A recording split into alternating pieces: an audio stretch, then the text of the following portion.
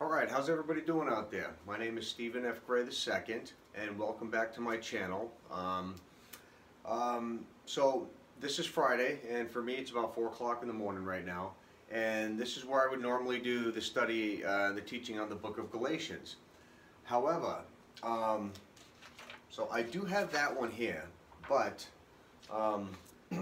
we got to do something a little different this morning, and there's a reason why. Before we get into that, let's do the right thing, and let's take it to Him in prayer. Father, we just come before you right now, and we just want to say thank you, Lord. I thank you for what you're doing in my life, God. Father, I just ask that, you send this video out to touch the hearts of those who you intended to reach, Father God. Father, I'm aiming for anybody who wants to hear about Jesus Christ, anybody who wants to hear about my walk with the Lord, and Father, for the drug addicts that are out there who are struggling and who currently have some clean time but are struggling, for the convicted felons who are out there who just society keeps knocking them down, Lord, and they're feeling like they can't press on, and and the two entities who just want to revert back to their old way of life. Father, I rebuke that in the name of Jesus Christ, Lord. Father, shine your light on those people, Father. I thank you, Father, because I know there's a victory, Lord. I know there's a victory in what you're doing in my life and in their lives. And Father, you convicted me this week in some areas of my life, Lord, and also in my church service on Sunday, Lord, just where prayer is supposed to be a form of worship, God, and not always just all of these requests, gimme, take. No, Father, I praise you for the work that you're doing in my life. I ask that you would, Father, I ask that you would soften Sabrina's heart, Father God. Father, I ask that one day you would restore my relationship to my 3 children, Rhesa, Asher, and Sebastian. Father, I ask that you just bless this teaching that I'm about to do. Father, I ask that you pour the blood of Jesus Christ over my job, my mind, my heart, my body, and my soul, Lord. Father, not for my glory, but for yours, Lord. I thank you for what you're doing in my life. Father, I also ask that you would just put a blessing on Jeff and Melanie. I'm not going to pronounce their last name because I butcher it every time I do, Father, but they run C.R.A.M, Christian Recovery for Addiction and Mental Health, Father. Father, I dig what they're doing, Father God. I just thank you for their sober homes, Father, and that hearts are going to be changed through the only thing that does change, Jesus Christ. Amen. All right, so normally on Fridays I do a study on Galatians, and we're going through the book of Galatians, and that's what this is. However, I get to speak on my church's behalf, and I thought that was next Saturday. Well, I got a call from the guy who coordinates everything yesterday morning, and he was like, "Hey, Steven, don't forget this Saturday." And I was like, I didn't even have my notes ready. Like I had most of my notes written down. And so like what I was doing was I got like, okay, this is the Galatians. So I got like one Bible study ahead, and that's why I've just been really, really busy. Probably the reason why I wasn't seeing things correctly this week. But I had gotten one Bible study ahead. That way I could take this next week and get my notes together for this on what I was going to speak for my church. And so when he called me yesterday, or he texted me actually, and I was just kind of like, oh no. So what I'm going to do is what I was going to do. We were supposed to do Galatians chapter 4 verses 17 through 31 today.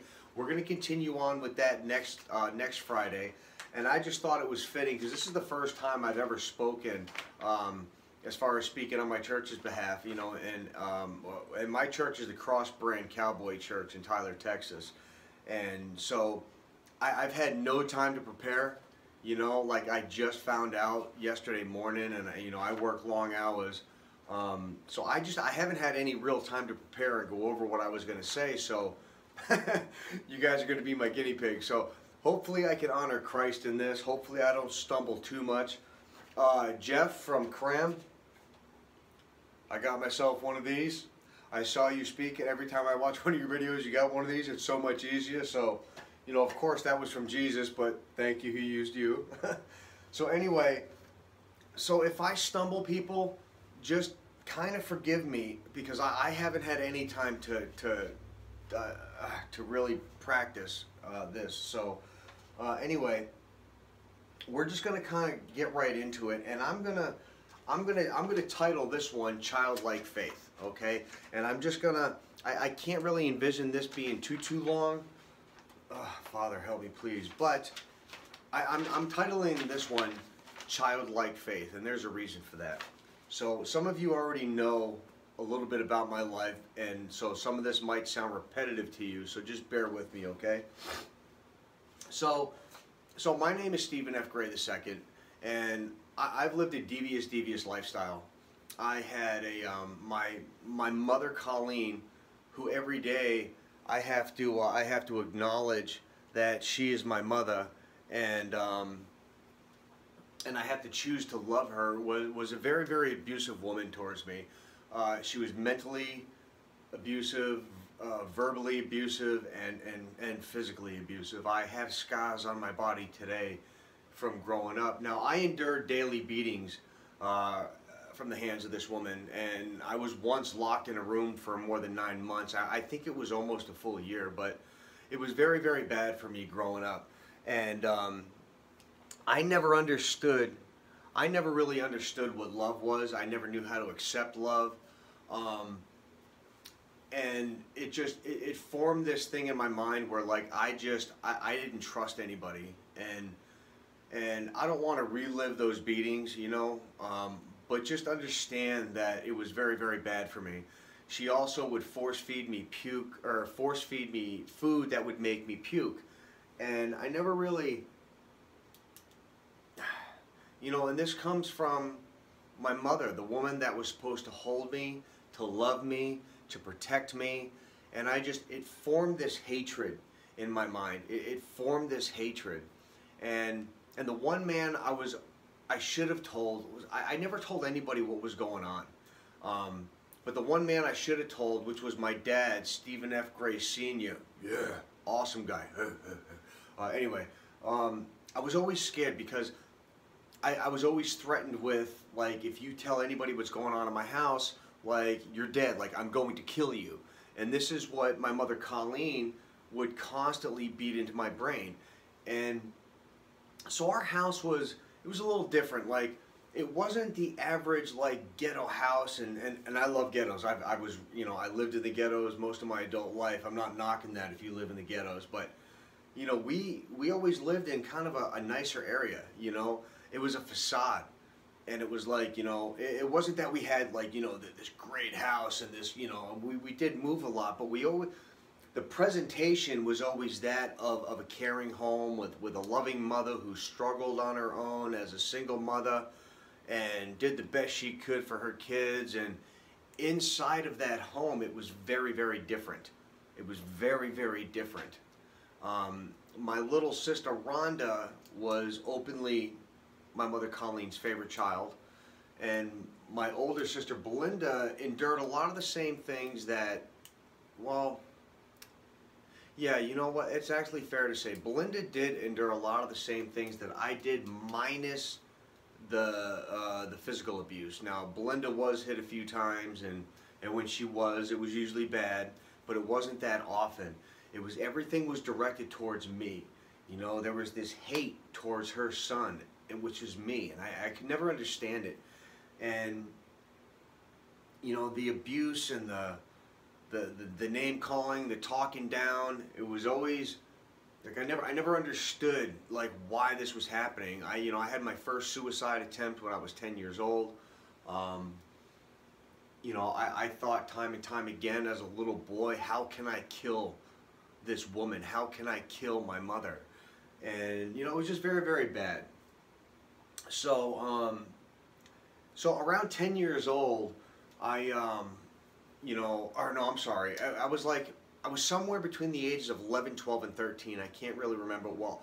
She kicked me out in the middle of a snowstorm, and it was cold out, and I had you know, I had shorts on, and it was like I was freezing cold, you know, and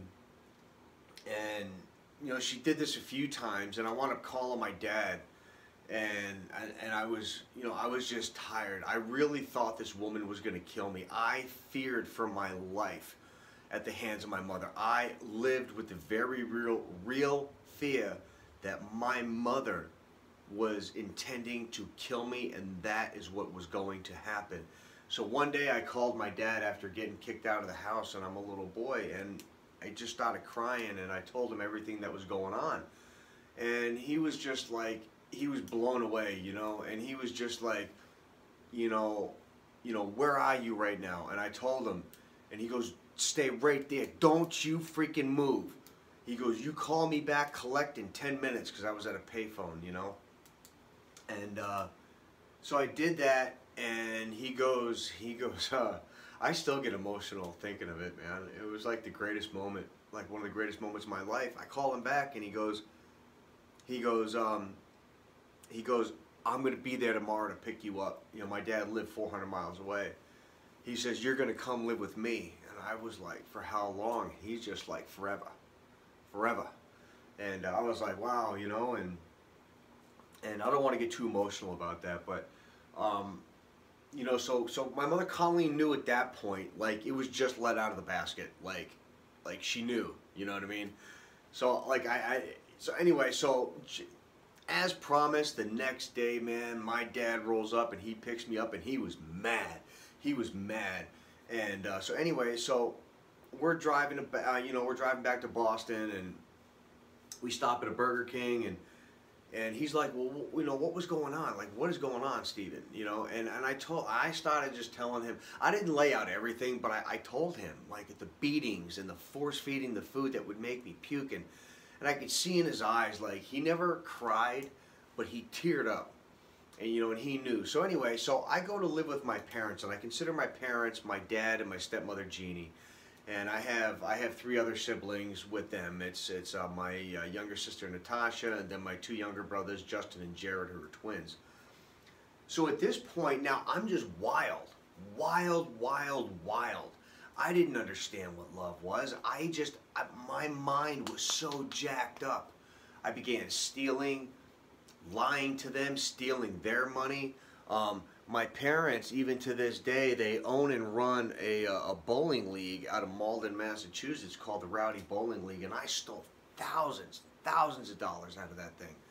And so it just became too much for my parents to handle. You know, they had to send me away, or I think I wanted to go away.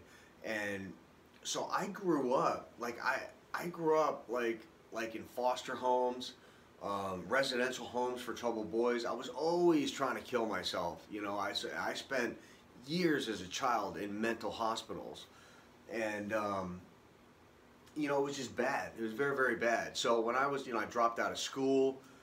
So when I was 18, I got kicked out of state care, and then it was on.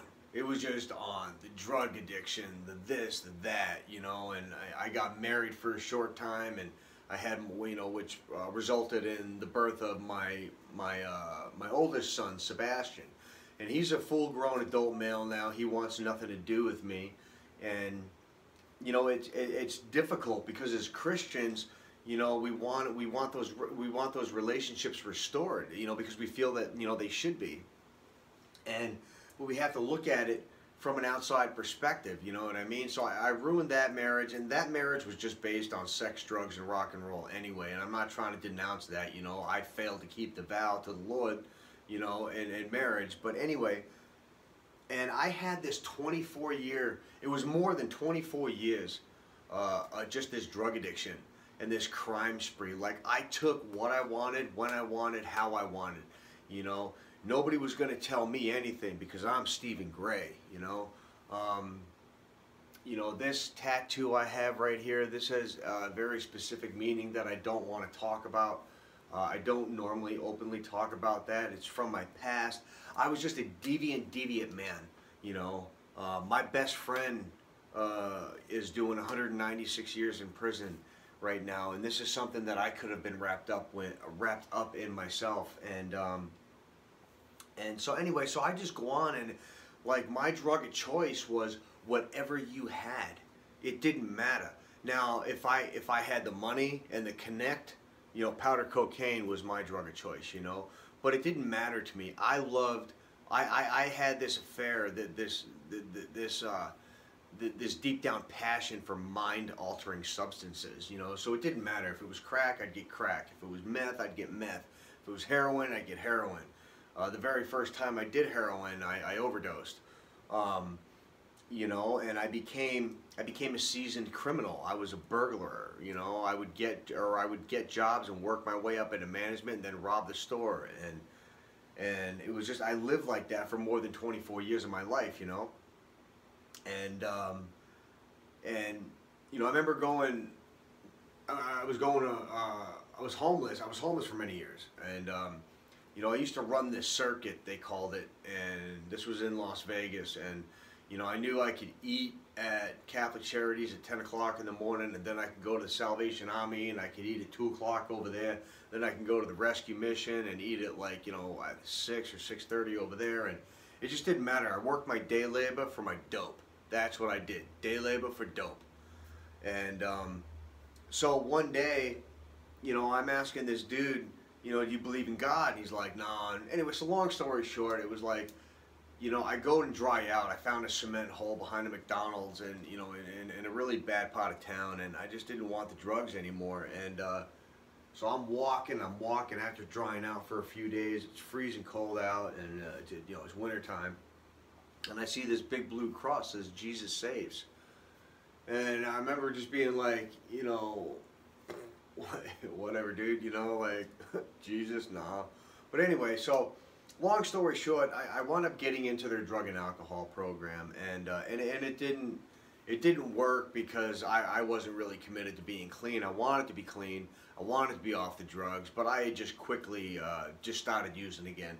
Now, for me in my own personal life, I don't like the word, for myself, I don't like the word relapse, because for me, it just, for me, it makes me feel like, well, I relapsed. It's just, for me, it's a word that, and I'm not degrading or denouncing anybody who uses that word, just, I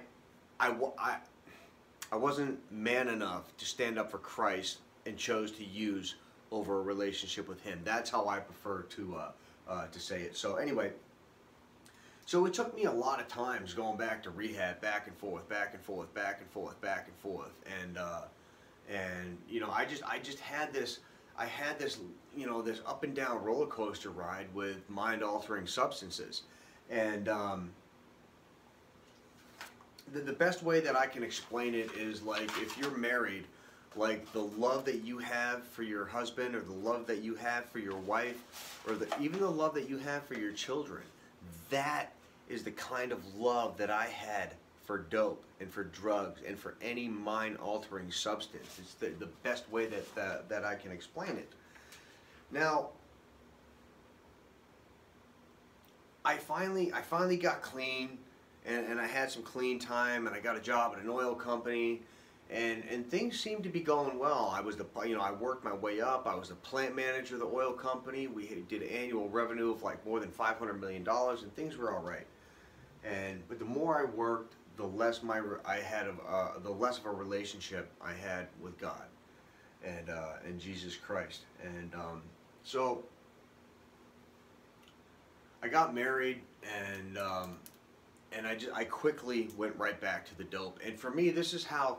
And this wound up, I forget the exact time, but it had to be, I want to say a 6 or 7 year relapse, or you know what I mean, if you will. I was on a county baseball league, you know, and we were sponsored by the oil company. I was about to get married, you know, everything is great, dude, and I broke my leg, and I broke it in like 3 spots. Like it was a bad break, and it was you know, it was bad, and I had to have 2 different surgeries, and it all started with the pain medication, and the pain medication quickly turned to alcohol. The pain medication quickly turned into the leftover wine, because this happened like 7 weeks before I got married, and so the pain medication from the surgeries quickly advanced to drinking on the honeymoon. When we got back, that advanced to drinking all the wine that was left over from the wedding, which turned into dope. And I just went on, like, it was, oh my gosh, what was that, like another 6, 7, 8 year drug run. And I destroyed my marriage to my ex-wife Sabrina. I destroyed my relationship to my 2 younger children. And then, so like when I finally decided to get clean and put everything down, I had caused so much damage. I had caused so much damage that nobody believed me, nobody wanted me, nobody trusted me. You know, it didn't matter. And you know, we can sit here as Christians, right, and we can sit there and say, well, that's not right, and we need to do the right thing, and, you know, restoration of relationships, and people need to forgive. And what about when it's you? I'm not saying it's right, but what about when it's you? Can you say the same thing when it's somebody that's hurt you? Now, I agree that like a lot of these struggles that I'm dealing with right now shouldn't be, for the simple fact that I'm dealing with these struggles with other people who call themselves Christians, but it's free will. And I wouldn't be dealing with those things if I hadn't caused so much damage. So I can't expect for like the world to stop and for everybody to forgive Stephen, you know, because my mind is different, because I love Jesus. The world is still the world, you know. And when things weren't going right, and I was like, this is when I knew that God had a plan for me. I had just, you know, I was trying diligently to see my kids, and my ex-wife was being, I don't want to say devious at this point, because at this point I believe that Sabrina was just scared. And I actually believe she was legitimately scared at this point, but this is after I had gotten arrested and all this other stuff, and I was just like, you know what, it ain't worth it. Like, I'm going to kill myself. You know, and I had just bought a brand new car. I had, you know, a lot of credit cards. My credit score was like, you know, like really awesome, and I just said, screw it, man. You know, I'm not doing this. I'm going to kill myself, dude. And so I remember going to the banks, dude, and I did cash advances on like all of my credit cards, and I got all the cash I could get, and it was somewhere over like $7,000. And I bought $5,000 in powder cocaine and like $2,000 in Miller High Life, and I tried to drink and snort every single bit of it. I was doing lines on my coffee table like 3 feet long, and I'm not trying to tell war stories. The point I'm trying to get at is I tried giving myself a heart attack. I legitimately tried to kill myself. You know what happened? I wound up like my chest, like I was having a heart attack. And it was the first time I said, praise God, in a long time, man, because I knew I was dying. Yeah, praise God, man. I woke up to the birds chirping. I said, man, you gotta be kidding me, man. Are you serious? I knew that God had a plan for me. That was September 14th, 2014. This year will mark 7 years since that date.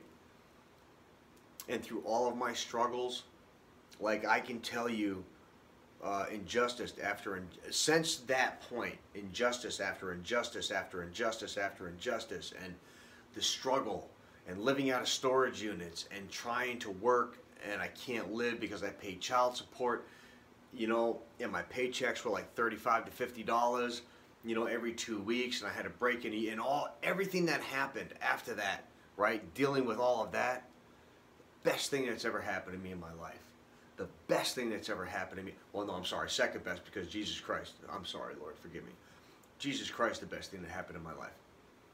But trying to struggle through and maintain a life after causing all of that damage, doing it while clean and persevering with a fresh felony conviction, it just created this thing in me to where like I'm gonna stand. I'm gonna stand, you know? Like, I'm gonna get back up and I'm gonna fight. I fought really hard for the dope. If I wanted it, I made a way. Homeless, not working, no money, but when I wanted dope, I had dope. And I'm not talking about, you know, there's probably some people like, oh, when's those times happen? You know what I'm talking about, dude. And that's the enemy, you know. I was going to put that dedication into Jesus Christ. And I still today don't have most anything, well, out of everything I destroyed, I have like less than probably like 1% back, you know, and But these were the best times of my life. It was God forming me and shaping me into the man that he wants me to be. Ecclesiastes 7:3 says, sorrow is better than laughter, for by a sad countenance the heart is made better. That first part was more of a testimony. So, you know, there's something about sadness that puts things into perspective for us. Not only just feeling sad sometimes stir up emotions we don't normally want to feel, but when we're in that moment of sadness, I think we're able to see things a little more than if we weren't sad. Sadness also brings us closer to the Lord, as he wants us, in our own words, to put our hearts to him. You know, God created emotion, and I truly believe that sadness is one of those things to where, like, maybe if we're not right, if we're not doing the right thing, I know this is right for me in my life, that God has just kind of allowed some of this sadness to come, you know, so one, we can feel it, you know, two, it puts us in a perspective, you know what I mean? At least it does for me. I'm not talking about being sad all the time, but those moments when we're just just really like, man, you know, maybe God, and I don't know if this is scriptural, I got to check with Robert, he's my Bible study mentor, but, you know, God can put these things in our lives to make us feel sad, to bring us to our knees, you know what I mean? And I love this quote here. It says, tears are words that need to be written. And that's a quote by Paulo Coelho. I love that. Tears are words that need to be written. So, like, I love to write. You know, I really do. I love writing. I wrote one book, and I'm in the middle of writing a second book right now. But when I read that, I really loved that quote. I really, really did. Revelation 2:11 says, he who has an ear, let him hear what the Spirit says to the churches. He who overcomes shall not be hurt by the second death. And I love that. Listen to the second line of that again. This is, again, Revelation chapter 2, verse 11. He who overcomes shall not be hurt by the second death. That's pretty cool, huh? You know, we all have eternal life. It just depends on where we're going to spend it. We're all going to live forever. But we're either going to live forever in the lake of fire and burning sulfur, or we're going to be in paradise with Christ. This thing with God, this thing with Jesus, it's not a joke, people. Our lives, our eternal destiny depends on this. And it's not even that I just believe this. I mean, I do believe it, but it's the truth. It's the truth.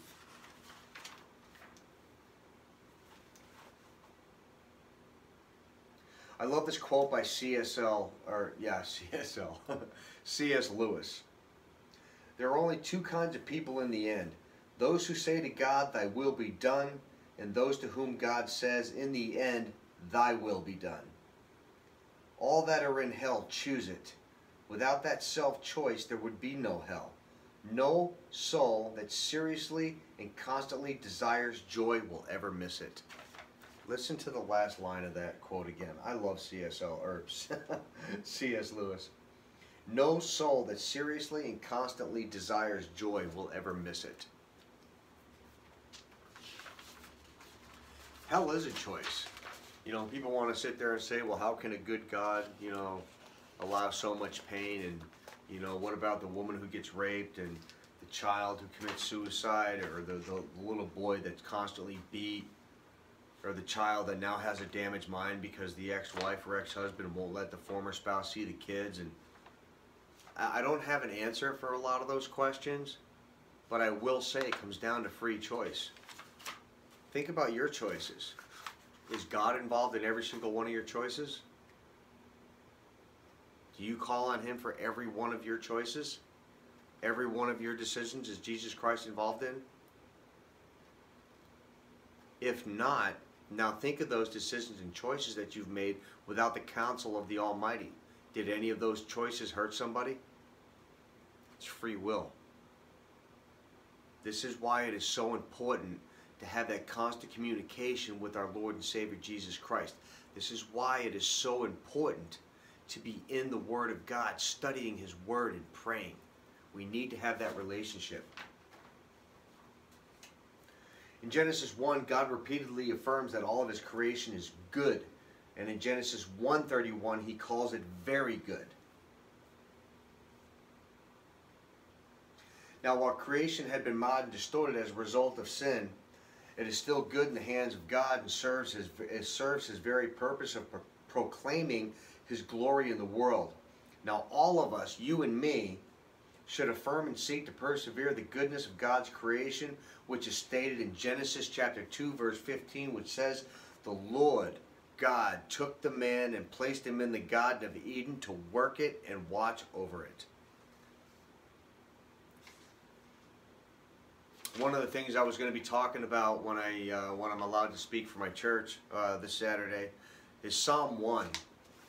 You know, and I'm going to read the whole psalm. It's only 6 verses. But Psalm 1 is titled, at least in the CSB version, it's titled "The Two Ways." How happy is the one who does not walk in the advice of the wicked, or stand in the pathway of sinners, or sit in the company of mockers. Instead, his delight is in the Lord's instruction, and he meditates on it day and night. He is like a tree planted beside flowing streams that bears its fruit in its season, and its leaf does not wither. Whatever he does prospers. The wicked are not like this. Instead, they are like chaff that the wind blows away. Therefore, the wicked will not stand up in the judgment. Therefore, the wicked will not stand up in the judgment, nor sinners in the assembly of the righteous. For the Lord watches over the way of the righteous, but the way of the wicked leads to ruin. And that was verse 6. I'm going to read verse 6 again. For the Lord watches over the way of the righteous, but the way of the wicked leads to ruin. I was listening to a sermon maybe about a month ago, and it was talking about like when God is ready to bring you to a new level of spirituality and a new spiritual connection with Him.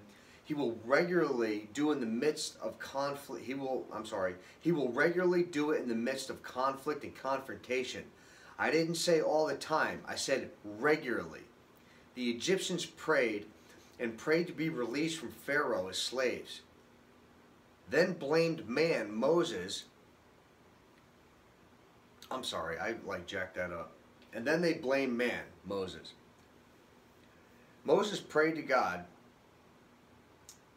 Praying to God, God used Moses to answer their prayer, and they blamed Moses. The biggest miracle was parting of the Red Sea.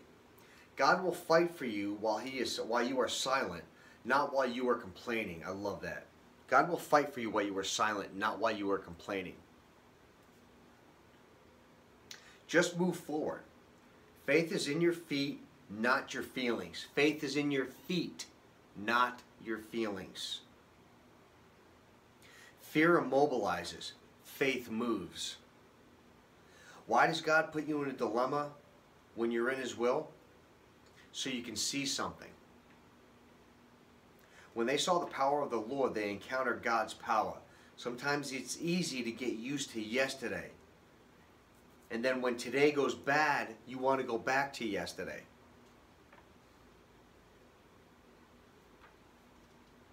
God is trying to deliver you out of that yesterday into a brand new tomorrow.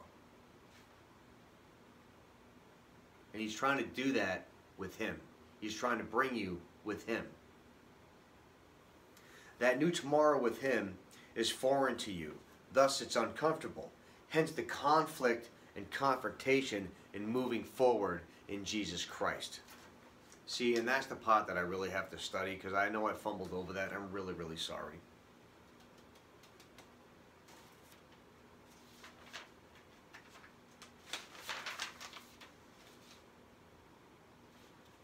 I'm going to end it with this. I have a little story. This is why I titled this one Childlike Faith. Now,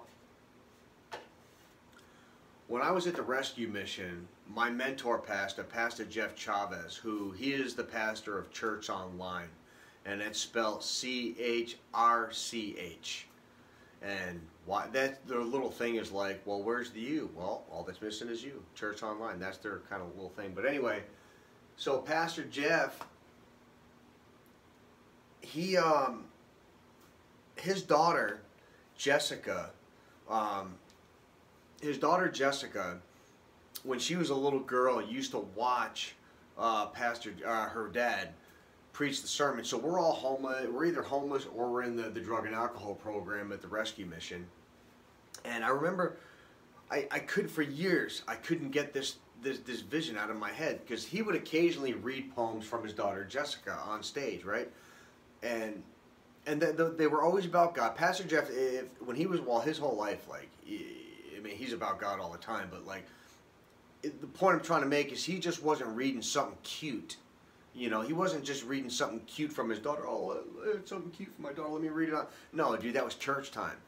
So I do know that everything that Jessica was writing was about God, you know. And I remember like looking over, and I couldn't understand it. And here's this little girl, and I wish I had a chair, but she would like, you know, swing her feet back and forth, and, you know, this big smile looking at her dad, you know. And I remember like I would just look at her, right, and just be like, for some reason my heart was breaking, and I couldn't understand it. You know what I mean? I couldn't understand what God was trying to show me. And the first thing I thought of was, wow, she's like totally not afraid of her parents. You know what I mean? Which is, you know, and I was never afraid of my dad, but just understand, like, I knew that Jessica had a loving home. You know, and this is not to take away anything from Pastor Jeff's other three children, Jeff Jr., Dustin, and Grace, but it was like this situation with constantly watching Jessica look at her dad, who was Pastor Jeff Chavez. I couldn't just, God was speaking to me something through it, man, and I couldn't understand it. And this is a memory that just, I don't want to say it ate me up, but it tore me up for 17 years. Because I just understood last week what all that was about. And it was about childlike faith. It was about childlike faith. And I have no doubt in my mind. And I point this way because I remember that, because the guys had to sit on this side, and the women and children, and then it was always, you know, it was always Pastor Jeff's wife, Miss Peggy, and Jessica. And it's like, this girl had the childlike faith because she knew that Pastor Jeff was going to lead her the right way. There was no doubt in Jessica's mind that this is how it was. And that's how we're supposed to look at God. You know what I mean? You know, one of my favorite verses is Luke 9:62. He who puts his hand to the plow and looks back is not fit for service in the kingdom of God. Why are we going to put our hands on Jesus Christ to follow him if we're only going to double check ourselves? And that's what this whole thing with Jessica was. And it was like, it took 17 years. 17 years, that this thing with her poems, and I couldn't, like, it's this childlike faith, people. We have to hold on to God. We have to hold on to him. We have to, we have to, we have to, we have to. In the same way that Pastor Jeff's wife and his children had no doubt that they were going to follow, or that Pastor Jeff was going to provide, you know what I mean? And it's Pastor Jeff, he's a man, he's a human. I'm not holding Pastor Jeff up here. The point I'm trying to make is that is how we have to see God. How Jessica looked at her dad. For 17 years, God was trying to tell me, this is how you need to look at me. And me. Nobody else. Me. I provide. I give. I take away. And I'm so happy, because it's funny, because like since last week, I haven't thought once about that until, because I wrote this, I wrote right here at the bottom, Pastor Jeff reading Jessica's poems. And I wrote that here like a month ago, because that still rented space in my head. And that's something I had thought about, I don't want to lie and say every week, but I guarantee you at least a couple of times a week for 17 years. I thought about that. And sometimes it's so simple. Thank you, God. Ah, you're awesome. Anyway, listen, we're going to close it out right now, okay? So before we do that, we got to do the right thing and take it to Him in prayer. After the prayer, I got something I just want to touch upon. Father, we just come before you right now, and I just want to say thank you for what you're doing in my life, Lord.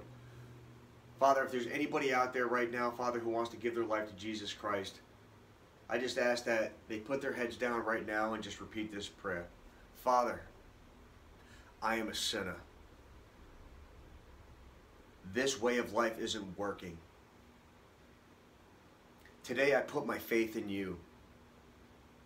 I believe that Jesus Christ is your Son. I believe that He died for my sins. I believe that you raised Him up on the third day. Father, help me in my faith. Father, I believe, help my unbelief. It's in Jesus' name I pray, amen. Father, I just thank you for this time that I've allowed to have online. Father, I pray that this video just go out and reach and touch the hearts of those that you want it to reach, Lord. Father, this childlike faith that we need to have, I ask that you just spread that specifically to anybody who watches this, Lord. I thank you for the work that you're doing in my life. I praise you for my trials. I praise you for my struggles. I love you, Lord. I need more of you and less of me. And Father, I thank you for the sports band that I'm about to go on. Yeah, I love it. You're awesome. Amen. So, like, if anybody doesn't know, I'm going on a sports band after this weekend because, like, I mean, come on, dude, seriously? And I have, like, more sport, like, nah, dude, guys, like, no, stop, dude, those are idols, homie. Stop. So I'm going on a sports band. Anyway, in the description box below, I'm going to, again, I say this in all of my videos, this doesn't work if you don't watch the video. In the description box below is going to be the link to the song, The More I Seek You by KarinJobe. And I do this because the more you seek Him, the more you're going to love Him. Also, for any drug addicts that are out there, convicted felons having a hard time, I also linked C.R.A.M, C.R.A.M, well, I'm from Boston, C.R.A.M, which is Christian Recovery for Addiction and Mental Health. That's in the description box below. Also, I'm going to have the links to my social media outlets if you want to follow me on any of those.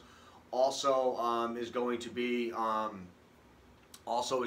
link to my email address. I ask that you send me your prayer requests. I have a small team of people, one of them being my mentor, Pastor Jeff. The other one is my Bible study mentor, Robert.